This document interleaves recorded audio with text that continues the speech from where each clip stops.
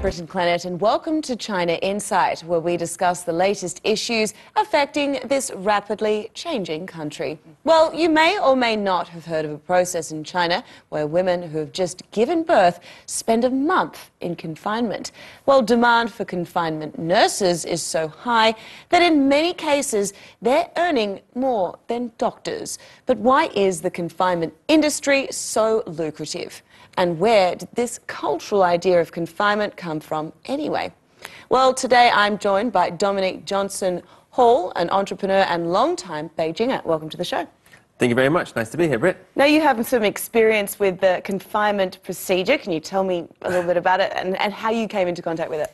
Well, first of all, confinement is quite a strong word, isn't it? I think it makes it sound very negative, but it can be a very positive thing for a lot of Chinese women who have just given birth. Now, I don't know all the history behind it. All I can talk from is the experiences that my first wife is Chinese, and we had our daughter in Shanghai. So certainly had some experiences with, well, the cultural differences between, first of all, giving birth in England versus giving birth in China, and then what you call about care after birth. A lot of women believe that you can really solve a lot of your health problems in that month after birth.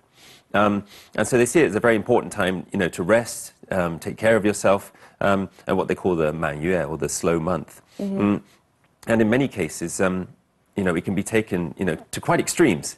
And in other cases, I think more, in my experience, the further you go into the countryside, actually, the more extreme it becomes. Right. And then in the cities, I think it's much more relaxed. But it can go as far as not being allowed to watch television. Certainly not being allowed to shower. These are the kind of things you hear about, right? Yeah. You know, it doesn't sound very hygienic, but how much truth is there to all this? There's a lot of truth to it. You know, there's many reasons for it. Some people say, you know, certainly from in the countryside, when women would have to work outdoors and in the fields after giving birth, the last thing you want to do was get out back into work, and you would then end up with infections and could quite often die. A lot of people say, you know, that the reason for this has come from that sort of history. But now, as you were just saying, it's becoming quite the business. You can employ what they call a 月嫂, who is what you call a confinement nurse, who will come in and look after the mother for that month, you know, after birth, cook them special chicken soup, look after them, and make sure they go through all the procedures that they're supposed to, so they have that slow month, like not watching TV, not going outside, not being in the wind. There's so many different rules and regulations, but it's quite true they make a lot of money. But this is not a recognized profession as such, at least it wasn't in the time that my first daughter was born. And so salaries can go all over the place. You can find them for 20,000 RMB a month, all the way down to 2,000 to 3,000 RMB a month. But they literally come into your home, they set up camp, and they take over. For a lot of young Chinese women who have just given birth, this is fantastic, because they're looked after, and they have a very slow month, and they get to recover, drink fantastic soups and eat fantastic food. Yeah, so it's confinement sounds like a negative sort of word, but it's actually... It's not a prison sentence. It's not a prison sentence, yeah. Okay, well, I think that introduces us nicely into the industry. China Insight spoke to confinement nurses and got their take on where the industry is heading. Let's take a look. The baby care market is booming in China. Nothing is too expensive for parents eager to ensure their baby's well-being. A significant segment of the industry is postnatal care, provided to both mother and baby by specialist nurses, known as 月嫂 in Chinese. Demand has exploded in recent years, with a value estimated at over 700 million yuan, or $100 million annually. At the same time, incomes for the nurses have been skyrocketing. In most first and second tier cities, they can earn on average 10,000 yuan a month. A profession characterized as much by soaring salaries as by a lack of regulation, 2016 is set to see a restructuring of the industry.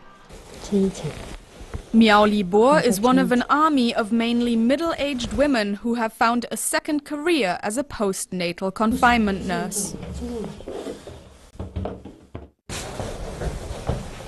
Like many of her colleagues, The 40-year-old comes from a poor, rural background and has the experience of raising children of her own. Having worked as a postnatal nurse in the Northeast, she made the move to Beijing, lured by higher earnings available in the capital. She is currently making around 5,000 yuan a month, taking care of 2-week-old Qianmo and her mother Liu Ling. Originally from Jinan, the family moved to Beijing 2 years ago. Miao is at the beck and call of both mother and baby 24 hours a day. It's not an easy job, late nights and early mornings, no regular sleep and lots of heavy lifting. But for Miao, it offers the opportunity to earn good money doing a job she loves. 就像我们这个岁数吧，40了，我今年。要是说的谋个第二职业，要是只在饭店也就洗菜工、洗碗工，再不就是保洁阿姨。我们如果要是干这个呢，就不会了。起码再说的主要是我就是喜欢孩子。我家2个小孩，我也没带够，我就觉得。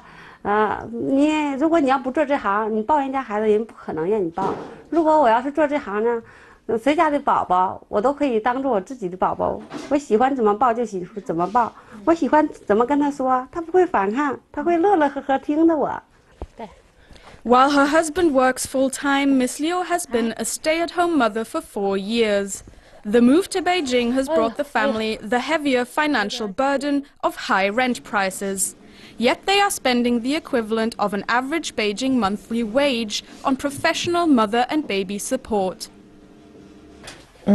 月嫂她也不是说我们每个月都会支出这么多一些，只是说坐月子嘛就要做好，然后自己身体恢复得快一些，然后就只能说最多一两个月，就是感觉自己可能自己不会受罪。你要不顾人，肯定是。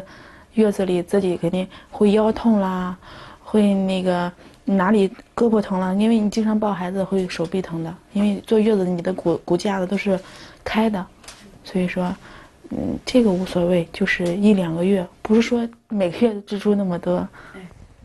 Liu Ling's attitude reflects how the concept of raising a baby has changed in modern China. Under the one-child policy, parents became especially anxious about potential harm to their only child. Many preferred to entrust the care to a professional with specialist knowledge who was best equipped to ensure the child's healthy development. What's more, the majority of women giving birth were first-time mothers, unacquainted with basic parenting skills. Therefore, part of the postnatal confinement nurse's job is teaching inexperienced mothers how to care for their baby. At the same time, the demands made on the nurses are getting more exacting, as modern parents, though they may lack experience of child-rearing, are much better informed, able through the internet to check any information given them by a nurse. The rising expectations, coupled with the lack of an industry standard, have encouraged erstwhile agencies to develop into training institutions for the postnatal nurses. Today we have come to the Nurses Training Center. New nurses come here and train for 10 to 12 days before they can enter the workplace. But the training center subscribes to a continuous learning policy. So whenever they are not working with a client in their home, they come here to perfect their skills. Classes include special cooking recipes for the mother and the child, as well as psychological support for mothers, and of course, baby massage classes. 眉毛弯弯像月牙，宽宽额头学问大。你的耳朵听力好，小脑袋真聪明，长大能当博士后。呼吸顺畅又健康，哎呦哎呦，小肚皮软绵绵。The massage combined with nursery rhymes is designed to calm the baby. Being at the baby's side whenever it screams while the mother rests up has led Miao to regard it as her own. After all, during the child's first month on Earth, she, and not the birth mother, is the main point of contact, creating a strong bond and also a lot of pressure. 2、3、4、5、6、7、8。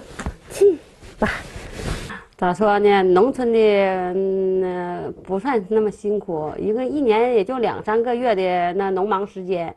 其余的时间就是我溜达打麻将，没有什么那啥固定的事儿可做。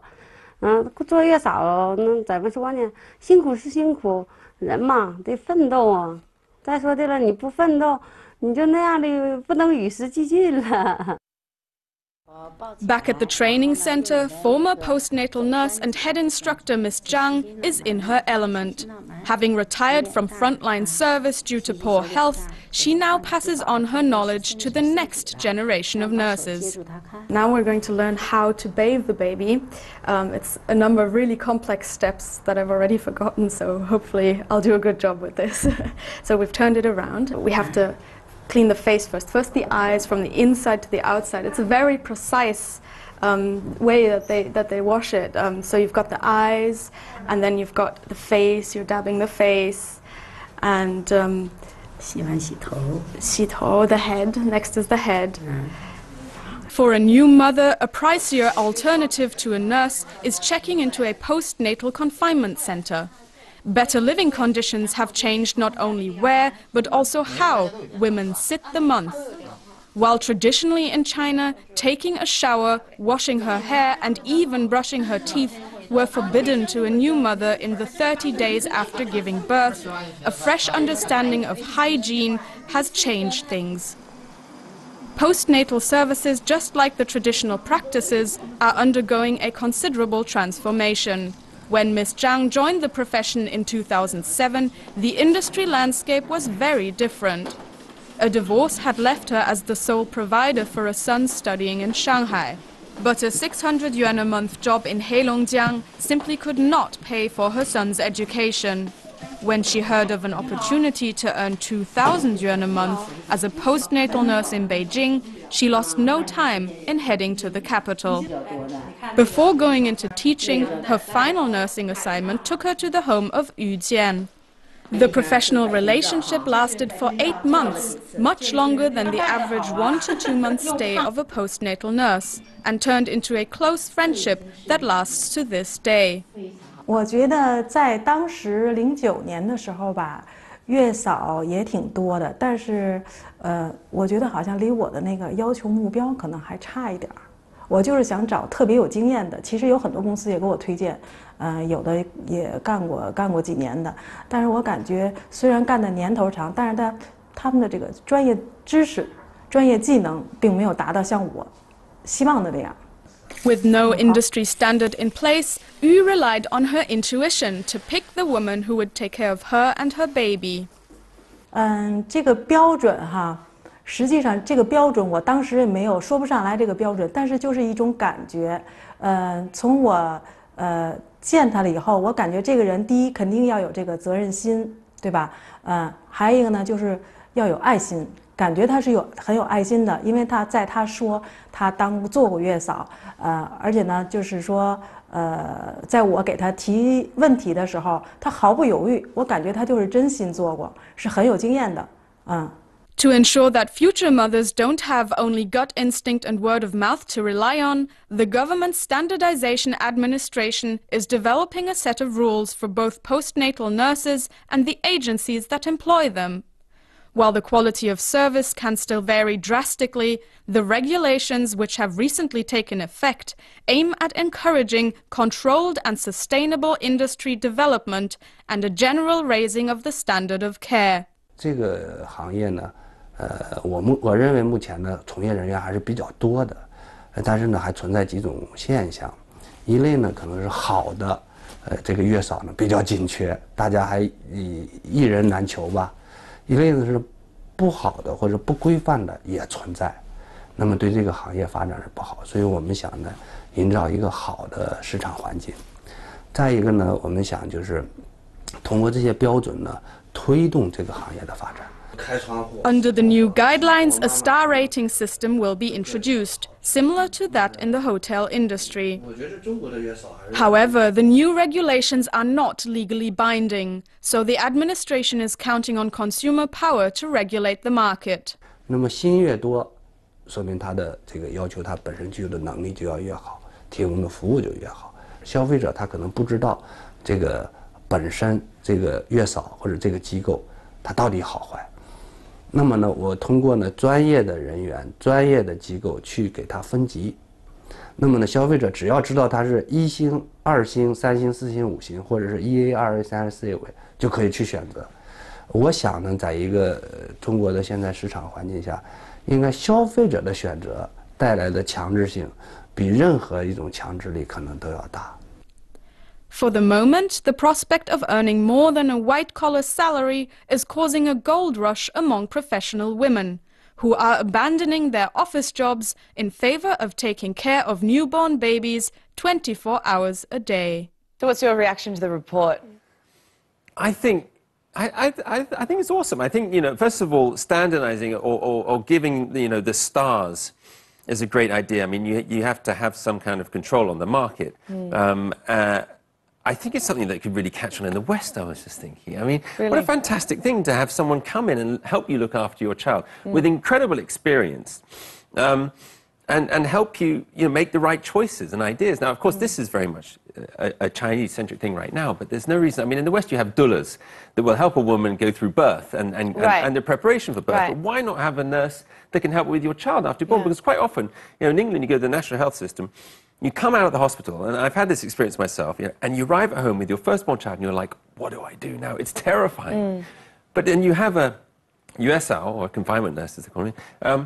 What a fantastic thing, if you can afford it. Great. If you can afford it. If you can afford it, yeah. Being the key thing, because if you're paying for, the pregnancy care, and then, obviously the pregnancy, the childbirth itself, and then aftercare, all these things add up. They certainly do, and as they were just saying in the article, Beijingers are paying the equivalent of an average monthly salary, to have that person, live with them for that month. It's a lot of money, even to a Beijinger. But why is there this demand, do you think? Why will people spend the money and spend the time in doing this process?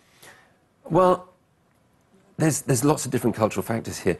Now, traditionally in the Chinese family, when you give birth, your parents arrive, usually about a month or two before, help you through parts of your pregnancy, and then your mother and father will be there after you've given birth and help you look after your child. And of course, your mother will bring all her expertise with her. Now, more and more often now these days, the parents aren't coming. They have their own lives, they're traveling, they're doing their own thing, they don't always come now. So then bringing in a USL is even more important than it was before, because your parents, if they're not with you, you don't have that support that you would normally have. So you seem quite supportive of this kind of procedure. I wonder if you can ever envision this kind of thing taking on in the West, or whether it just conflicts so much with our Western values and how much stock we put into scientific proof. Right. I think, first of all, in the West, we obviously put a lot on scientific proof, and here in China, there's so much steeped in tradition, hundreds of years of tradition. And so I don't see us adopting a lot of the Chinese traditions in terms of, but I see the idea of having someone come in and help you look after your child for your first month. There's something that could catch on. As in the West, as more and more women go to the workplace, and they're getting busier and busier, more and more worried about their careers. Now, of course, in the West, you'll get 3 months off after you give birth. Sometimes it can be longer, depending on your age. A lot of women aren't even choosing to take that because they're worried about getting back to their careers. 3 months off is a long time when you're in Amazon or one of these big corporations that, we have to work very hard.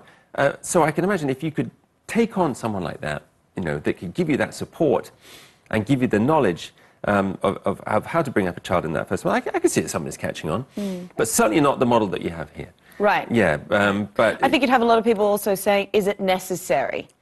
Like you said, in the age where, everyone's busy, where, we get information fast, we disseminate information fast, we want quick results. We do want quick results. Okay, from my own personal perspective, and being a Westerner, I would never want one living in the home and giving me that much. I have 4 daughters, and, the first one was brought up very much in the Chinese family, and then the second 3 in a fully Western family. And I like the Western model. I like the way that I became a father. I didn't read books. I just instinctively knew how to do it. I made a few mistakes along the way, but they're all healthy. They're all doing very well. And I didn't need to have someone, live with me for a month, to take every aspect of it. But different cultures, look at it differently. And I have to say, like I say, I see some very negative sides to a lot of the traditions. And I see them going a bit too far, especially with not being able to step outdoors, not being able to be out in the wind, not being able to watch television. All of these things that Chinese women who are practicing the Manyue, or the slow month after birth, cannot do. I see it as taking it a little bit too far. Well, you've lived in Beijing for something like 22 years, is that right? That's right. So you must have seen a lot of things, experienced a lot of Chinese ways. I want you to expand a little bit more about this culture, this idea of, we can't do this, we can do this. How do you really perceive it, these ingrained beliefs? Where do they come from? Right. Well, first of all, with Confucian values, the family is everything. And so you really listen to your elders in China. Now, growing up in an English family, I remember when I got to about the age of 16, I really just stopped listening to my parents. I can relate to that, yeah. Very much did my own thing, and then I left home at 17. Right. And I never listened to my parents since then. That's really not practiced in a Chinese family, where you really do listen to your elders. Right, and your you have that uncles. responsibility of paying back. That's right, family is everything. And so the traditions are really quite set in stone sometimes, from generation to generation. And so it can be a very traditional society here in China, and so very different to the West on that front. And that's why you see practices like this becoming big again. It was something in the 90s in Beijing. You didn't really see this, this USR, this confinement nurse. But people would still practice the slow month. But now, as society has, as there's more money now and people are more affluent, they can afford a nurse to come into the home and bring this whole tradition right back to life. Right, and of course, if you have a lot of money, it can become quite a glamorous affair. That's right, yeah. And of course, you can get confinement nurses who are, who are famous ones almost, who've worked for famous families and wealthy families and command massive salaries and come in with their own sets of rules and ways of doing it. And I'm sure from province to province, they all have their own different ways as well in China. In the case of my first wife, who's from Shanghai, we had our daughter in England, and on the NHS, National Health System there, right after the birth, they gave her a glass of cold water, which is something that, would be really seen as a silly thing to do in China, to drink cold water, especially after birth. She didn't want to drink it, but the nurses screamed at her and forced her to drink it. She drank it. And then she had a cesarean, which, of course, in China, after a cesarean, you would probably stay in bed for 2 weeks, or at least a week. On the NHS in England, they had her out of the bed the next day and in the shower, which is something, again, completely against what she's been told. In the slow month, you wouldn't even shower in the first month. Right. And scrubbed her down. And on the third day, she came home. She must have been horrified. Yeah, well, she was horrified, but then she also kind of grew to it and and realized, wow, this is amazing that my body is, healed this quickly. Right. And we were out in the garden, on a summer's day in England, with the baby, our daughter, outside in the wind, and my wife, reading the paper, and it was a whole new experience for her. Okay, well, speaking of the beautiful city, Beijing, we took to the streets to ask people for their opinion on the whole process of confinement in China. Stay with us.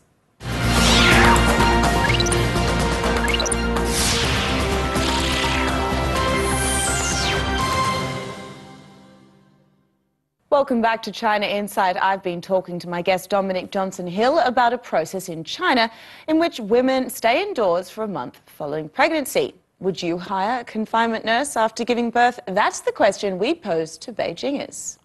Have a look. 如果您家里有人坐月子，您会请月嫂吗？一般不请。一般不请的原因是什么？因为我们老人在嘛。月嫂，会啊。就为什么呢？因为他们更专业一些嘛。考虑就为什么呢？因为都比较忙，都没时间来照顾人。不考虑，我们都妈妈自己照顾。那您现在觉得这月嫂市场价格怎么样？价格我们家没请，听街坊说1个月是不是1万呀？对，1万多，差不多。那您看怎么说了分级？作为我们这年代了，1万，甭说1万100我都请不起，在当时那年代。现在年代要1万，人年轻人要是能挣1万不算问题。我们掏的是1万1，你觉得这价格能接受吗？那不接受怎么办？哇，一般人请不起。我们那时候当时请的是就是所谓的金牌月嫂。哎。可是到家里服务很是一般。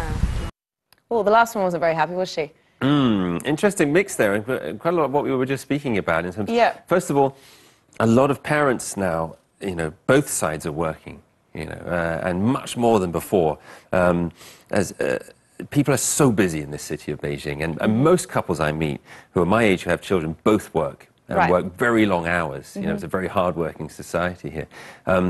So even more need for really bringing in these people, you know? And as some of them were just saying there as well, there's no need because I've got my parents. But quite often it's the case now that the parents can't come. So they might live in a completely different province. Or... Yeah, or the home is too small, or they don't want to travel up. They're too old, so they don't have their parents on hand because Beijing's a city made of migrants. So. People dotted from all over the country, and their parents having to come from quite far. So yeah, it's interesting, some of the salaries they're talking about there as well. I know, 10,000 RMB. That's a lot of money. It's a lot of money to cough up, isn't it? Yeah, it's a lot, and you can see why it's a booming industry.